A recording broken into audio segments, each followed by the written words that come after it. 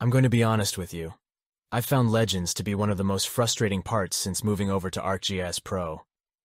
This has been the biggest adjustment I've had to make, but I can give you some tips that can help you customize your legends exactly the way you need it. So here we are in ArcGIS Pro. I have a bunch of layers in my map. For instance, I have airports, seaports, roads, parks, and a crime rate heat map. So I have vector points, lines, and polygons. And I also have a raster layer for my heat map. If I want to add a legend to my map, I can click on the Insert tab and select the Legend button. Before you add a legend, remember that you have to select all the layers that you want to appear in your legend. So in my example, I am going to select all the layers in my table of contents. Now, I can either click on my map or drag and hold my mouse in my map. As you can see, I've added a legend in my layout. The first thing you have to know is how to add and remove items in your legends because this is extremely different from ArcMap. In your table of contents, you'll find a legend grouping. If you expand this group, you'll see all the items in your legend. If you want to remove anything from your legend, simply uncheck it, like this. You can also right-click any item in your legend and select Remove. If you want to add an item to your legend, just drag it into your legend group. This is extremely different from ArcMap.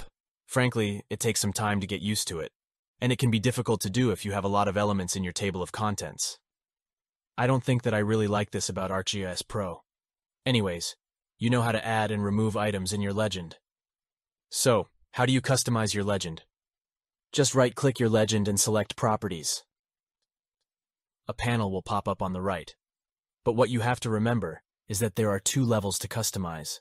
First, there is the legend level.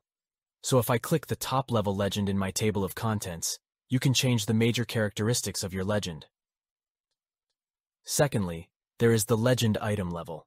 I can select one by one, or I can select them all as a whole, which will make adjustments to all legend items collectively. So let's start with the legend level.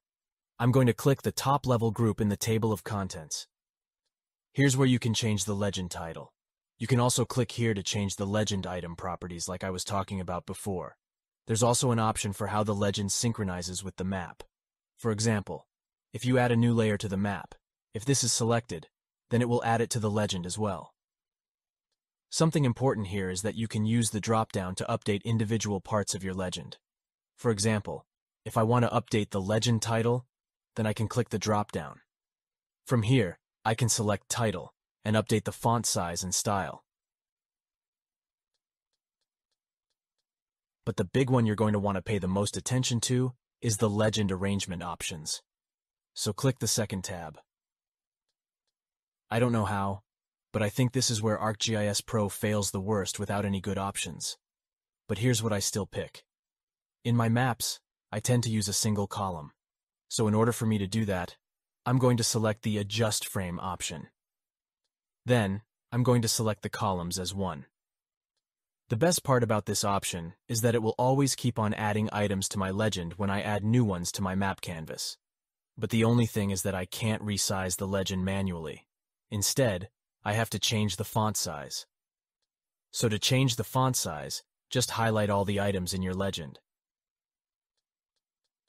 Then click on Text symbol and select a size of your choosing. Finally, click Apply. So how do I change the spacing for this option? Just click on the top level legend group. Then, go to the spacing. They're kind of hiding in here. If you change the spacing for the items, it will give some padding between each legend item. Alright, so I think this looks pretty good already. Let's say you've been following this tutorial, and things still don't look how you want them to be.